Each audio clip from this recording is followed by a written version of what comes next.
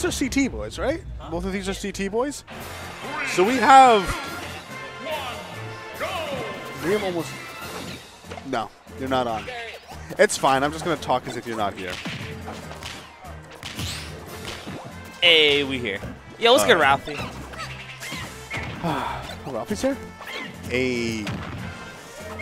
All right. Yeah. No, this is the crew. This is team kill right here.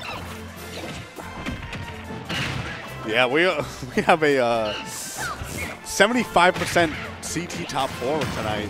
Yep. Now this matchup, this one feels like, honestly, at least based on the way that Blank is playing it seems pretty good for Peach. She can float in a way that not necessarily, doesn't necessarily nullify Banana, but it makes hitting people with Banana a lot more difficult. I think you get hits with Banana. I just don't think you get the conversions you want with it. Yeah, and I know that Peach Diddy used to be pretty bad back in Smash 4, but a big reason behind that was forward air.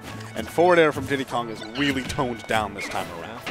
I think everything from Peach is toned up. I think that Diddy really makes, well, here you go, first stock for Diddy. But I think Diddy really makes use of the fact that Peach can't chase, like, at the speed Diddy can move.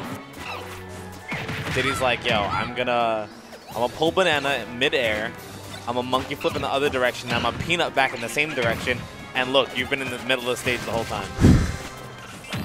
Like, you're trying to chase, but it's just not working. Well, I mean, the thing about Peach is that, yeah, she might not be able to chase him down, but if he ever puts himself on the corner, then she just, like, spreads her legs, takes a football stance, and it's like, I dare you. Yeah. Show me how fast you move through my arms. That was actually mad sneaky. He down tilt, rolled, down tilt again, and grabbed his banana. He was like, you're just in the way, bro. Like, give me my banana back. Like, princesses don't eat bananas. What's your problem? What? How do they get their vitamin K? It's not ladylike. What? It's not ladylike. I don't know if there's anything more ladylike than engorging upon a banana. Jesus Christ. What? All right. This is it. All right. Yeah, I'm still here for it. I want to see an infinite. You know, it's something that we're joking about is just like, ha, ha, ha, mean infinite. But it is an actual win condition where sometimes Diddy Kong just hits you with the right setup, and as long as he gets it right, you die at 0. Yeah, Nelvin only at 90%. That's pretty solid. I think the whole dying at 0 thing is even further embarrassing because Dakpo hit somebody with it at a major and then decided to barrels them. He hit them to 900% and then barrels them. Like, that's what you need to do. You can't hit somebody to 99%, 900%. Yeah, you can. That's stalling. Maybe. Right? I mean, it used to be that you're not allowed to do infinites past 300. I don't remember past exactly 300% is considered stalling. It was definitely a couple hundred. If it's right before 300, then it's not stalling. I'll pull up the VOD. But all right, here we are. You know, this is blanket magic percent. Let's see what he can do with that magic percent. Oh, he tried the 4.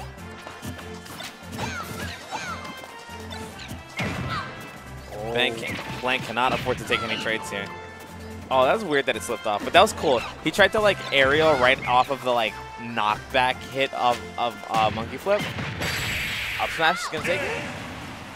Yeah, yo, that rage. Yeah, and Peach being a floaty character. One thing that Nelvin's doing really well is just, like, bursting through. Like, he's spacing, and then all of a sudden it's like, boom, I attack you. I do all these things, I'm over here, then boom, I'm going to attack you. Yeah. Just... He's actually, like, unleashing the attacks at moments that Blank is clearly not expecting them. Just like a quick forward air, a side B. I think that his pressure game it's bouncing back where I want.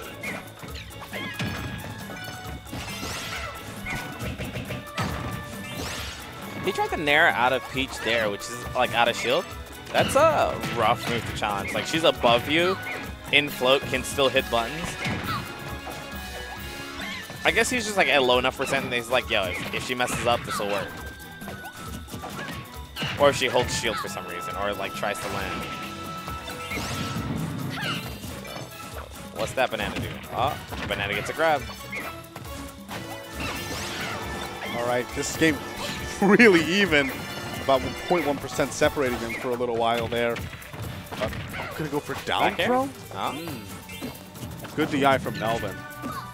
Yeah, no, he definitely plays this matchup a lot. I wonder how he'll do against Ling if he wins this. I wonder if there's a big difference in the playstyle enough that it makes, like, oh. Keep in mind, before he gets to Ling, he has to go through Sinji if he wins this. Oh, you're right. Sinji's the one that loses. Yeah, Ripperoni. I mean, maybe he learned some stuff. Maybe Peach is the bane of Sinji's existence, and Blank's here to take heads.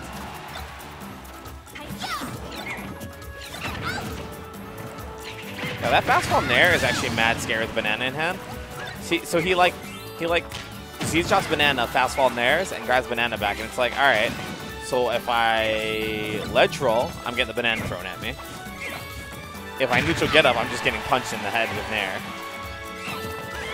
Wow, that getting back down to the ground, Nelvin doing a great job. Now he has a little bit of stage control, or at the very least, he's not trapped in the corner anymore. And that means he might be able to get big damage here. Let's see. What? Oh, okay. She grabbed the banana, so when it dropped, it was her banana. She grabbed the banana? Yeah, she grabbed the banana. See it happen. Wow. She grabbed the banana with an aerial that got beat by Monkey Flip. Monkey Flip wouldn't beat an aerial. You think so? I think if it's coming out, lose to like every single aerial, I think.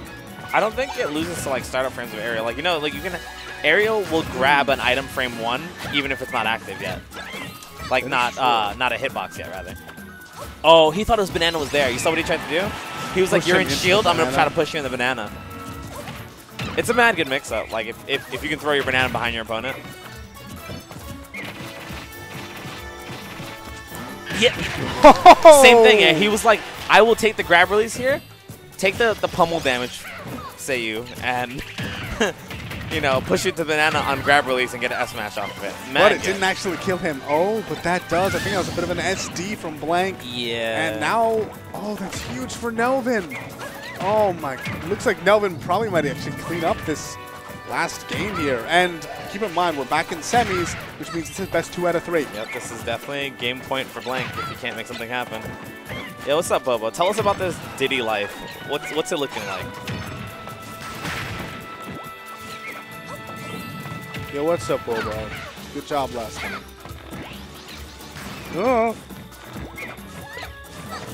You know, as I was saying, this is a lost cause for Blank. No, Blank's making actually, moves. yeah, but getting consistent damage and not really taking any huge hits in the meantime. Yeah, he's at 66%, but one solid forward air read could kill Nelvin right here. And at that point, he's basically only down 60 on the last stock. That's totally manageable. Yeah, he's like, I'll take that trade. It's damage, but you know what? I need to close out the stock. Why are they yelling Diddy Kong after he just got blasted? Because they see he's in the lead and they're afraid to, you know, root for somebody who might lose. They're cowards. Oh, that I question that up air. That up air was weird. Good DI. He knows, he's like, yo, he wants the DI in for the up smash. Is that gonna be it? Yeah, I think that's it. Yep. Yo, that back air to catch a banana was actually pretty good. But yeah, Nelvin commanding lead. Nelvin's